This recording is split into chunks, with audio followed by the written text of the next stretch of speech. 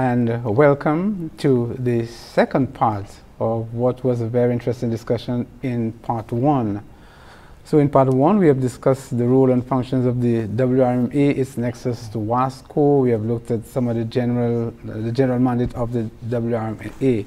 As we came to the end of the discussion in part one, we were focusing on the Disaster Vulnerability Reduction Project's intervention, its assistance to the WRMA via funding for a watershed management plan. So we are going to continue with this, and as we go forward, we're going to look at some of the things that the DVRP has assisted the WRMA with, and that includes a wastewater management strategy, that includes optimizing the hydromet system, and also you're going to hear some of the things. The rainwater harvesting system is another way that the DVRP has assisted with, has assisted the WRMA. But just before we get into this second part of the discussion, let me tell you something that you may not know. The two new blocks of the Choiseul Secondary School, because after the earthquake in about 2007, there were some issues with the Choiseul Secondary School, two blocks in particular. They were being undermined as a result of the earthquake. And so, courtesy the DVRP, these blocks were reconstructed, climate resilient blocks via the DVRP. So if you didn't know, well, now you know. So Jason, at the end of the first part of the program, we were looking at the intervention, the watershed management plan. So yeah, continue and speak to it. Yes, so this DVRP funded initiative very critical to the WRMA, because what it did, it assisted the agency in characterizing one of our watersheds. But apart from that, it also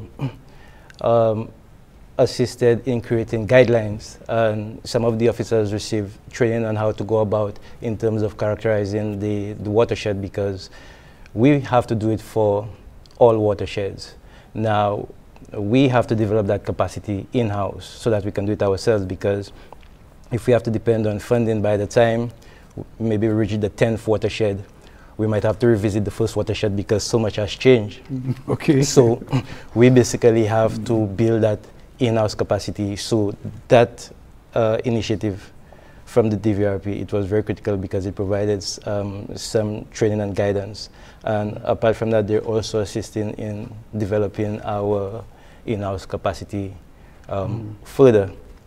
And just to speak about just two of the other initiatives that are also critical, it's funded by the DVRP, is the optimization of our hydrometeorological network. So this is a joint collaboration between WRMA and the Met Services, where we're going to upgrade our existing infrastructure. So we're going to replace it with new parts, and we're going to introduce new stations.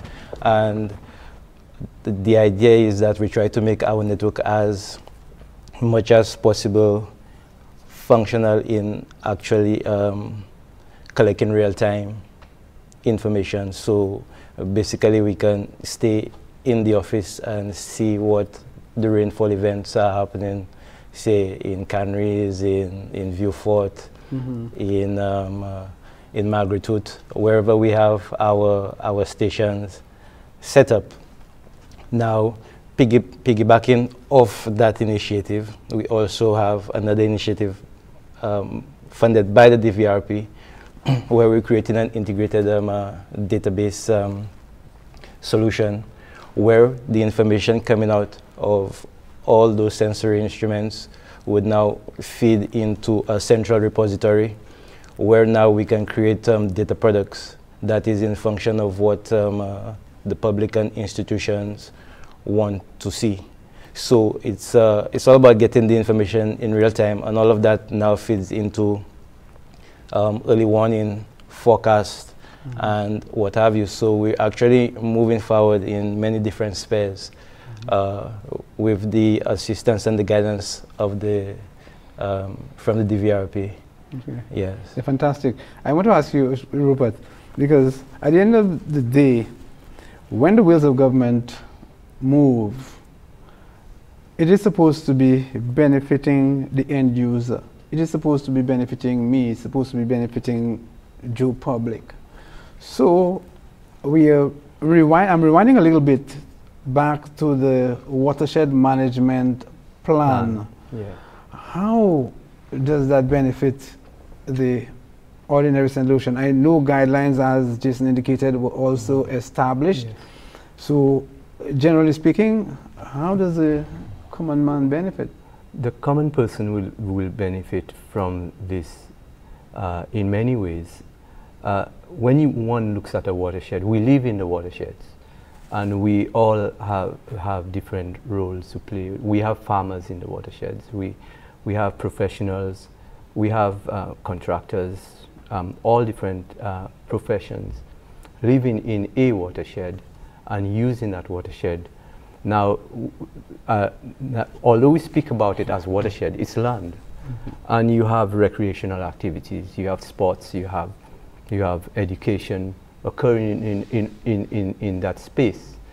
And you need to plan all of these activities in a way that it doesn't adversely impact on your water resource, because all of us rely on water. You mentioned that water is life. It is in fact life. So while we occupy that space together, the WRMA is charged with that responsibility to manage the water resources that is also in the space. So now we and Jason spoke about the data. The data is important to us because that will inform actions we take towards managing the water resource, and to guide the common man, as you say, as to certain practices that are desirable and those that are not so desirable. The hydromet system, which Jason referred to, you did speak to how it's going to benefit the public in some way by way of forecasting, and I think this is very critical. So if you want to add a little to this as to how the DVRP funded hydromet system, or to make it better, to improve on how it functions, or to get you the tools. You know, how does that benefit? And Jason is way more aware of the technical details of that. So yeah, so you'd be aware that currently we have 3 siren systems that were set up in ancillary canneries and Marsha. Yes. Right now the system is set up, well, it's manual for the alerts has to be sent out manually, but ideally have we tested them? Have they?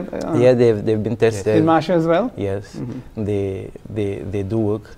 But ideally, the idea is that it's an automatic system where, based on rainfall intensities, it would just trigger the system, because, like I mentioned before, the landmass is so small that I mean, you get flash flooding. Yeah, flash flooding happens. It's instantaneous. Yeah. By the time you know, or if you wait on a water level to tell you that water is on you in less than 10 minutes, so with the intensities, with the rain falling, it could automatically trigger and tell you what it is that can be expected. So one of the ideas is to tie that whole system, those 2 systems, together to make it one.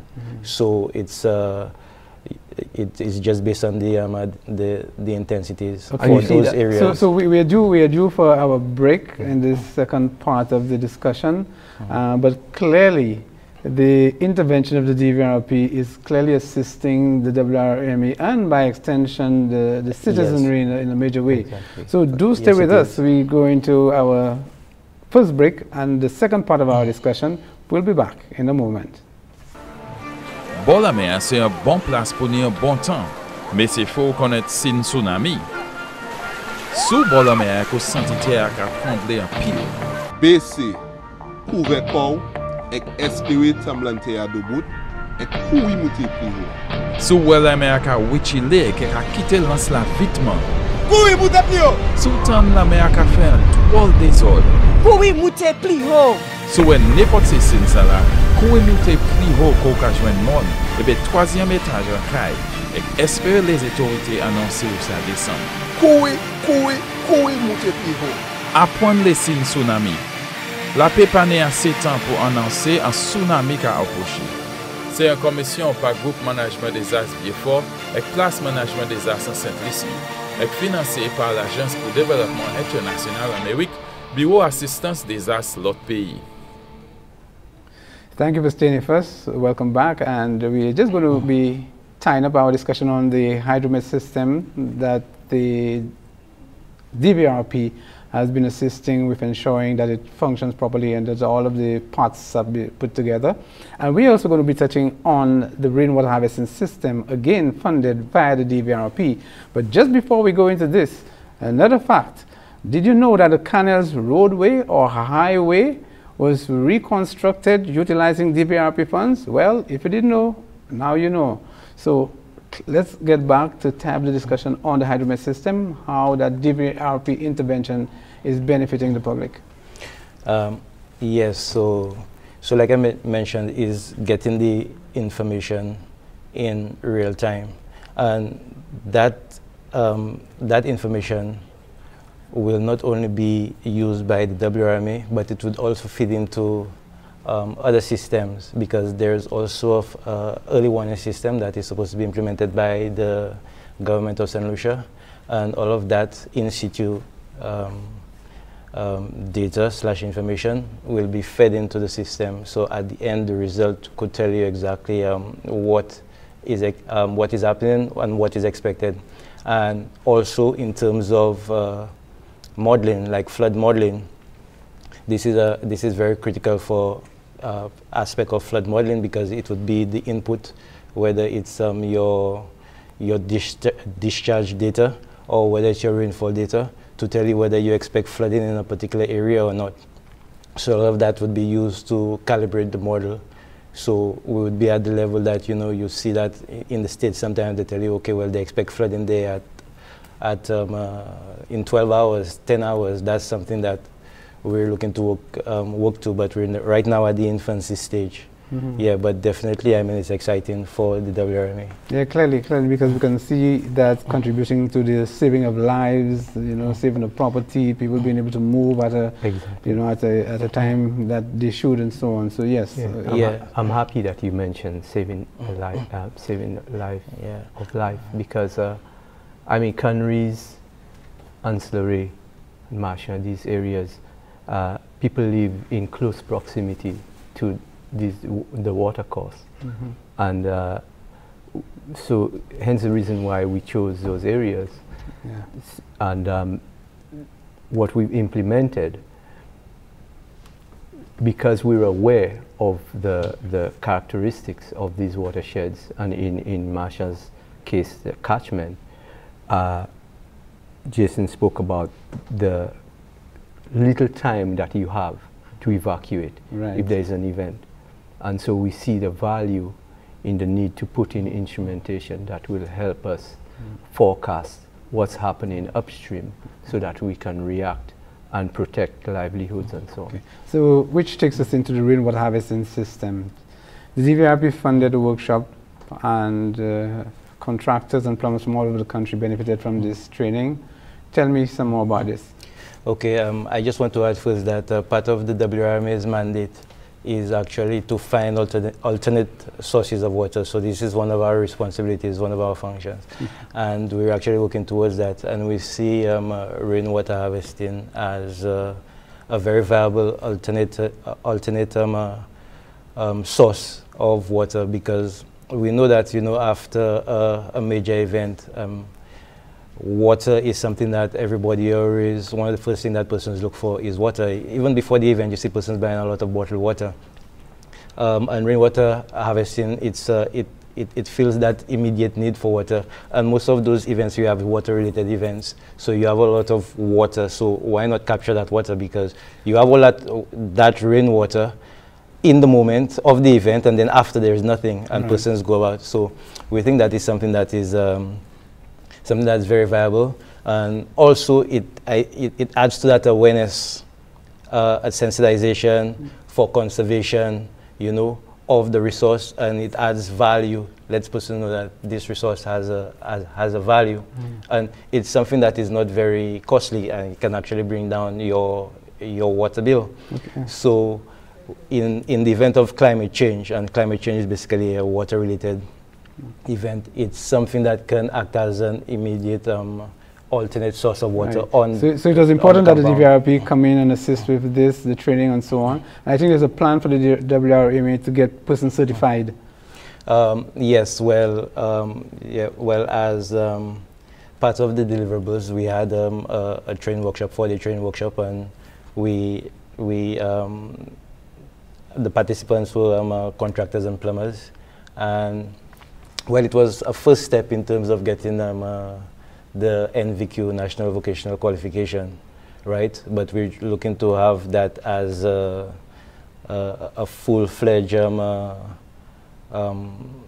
qualification. So it's more or less like creating a portfolio. So starting to create the portfolio to get NVQ certified, so that they in turn can either train other persons or they can do the implementations of the rainwater system, because it's critical that persons get it right in terms of when we're looking at whether you're looking for it to be either the system to be potable or non-potable, you know, to prevent from making the water quality deteriorate or whatever. So there are certain steps that need to be taken into consideration, and it's a good avenue for, you know, for business. Okay. Now, interestingly, the DVRP funded workshop introduced, I could say, perhaps is some degree of emphasis, a first flush rainwater harvesting system design. Can you speak to that?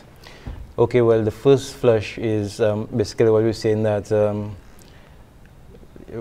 let's say we're looking at the catchment area being the rooftops and stuff, and we're saying that there are many things on the roof that may deteriorate the water quality, that may be hazardous to it. So what you're saying, in the first instance, that water would not be part of make up your storage. That would be flushed away.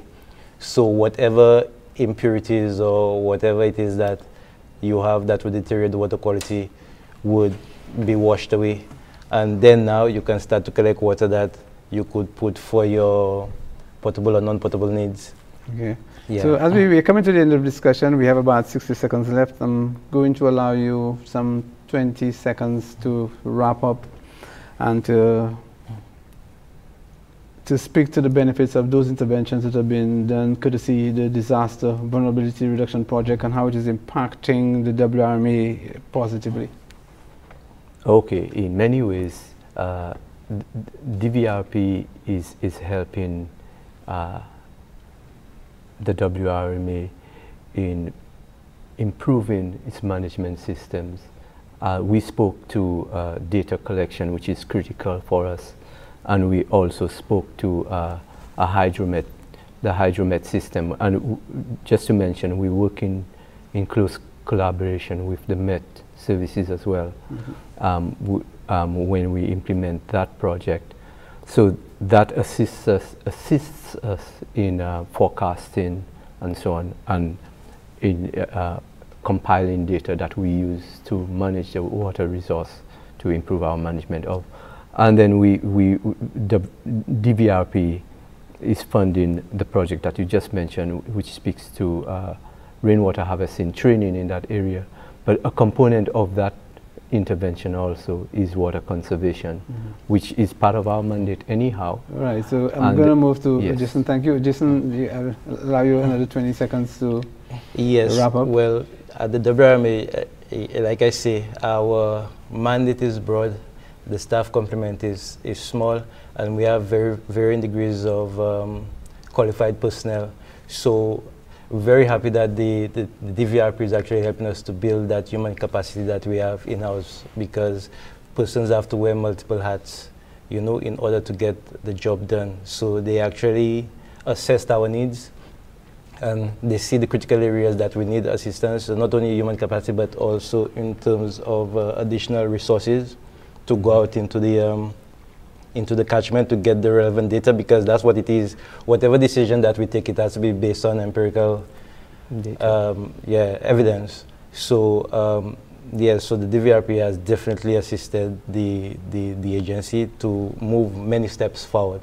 So thank you so much, gentlemen, and let me just say to the viewers, thank you for listening. And we've been speaking about the Disaster Vulnerability Reduction Project, DVRP in short, which has assisted the WRMA in a major way. And just to let you know that there are about some 100 different initiatives across several implementing agencies that the DVRP is benefiting. And two major things that I'd like you to remember, among several, but two I'm going to pull out to you, is that the DVRP is the biggest financial arrangement, if you will, between the government of St. Lucia and the World Bank to date. And the second thing is that the DVRP is all about ensuring that we reduce the country's the risk in times of disaster is drastically reduced. So on that note, I'd like to say thank you and goodbye.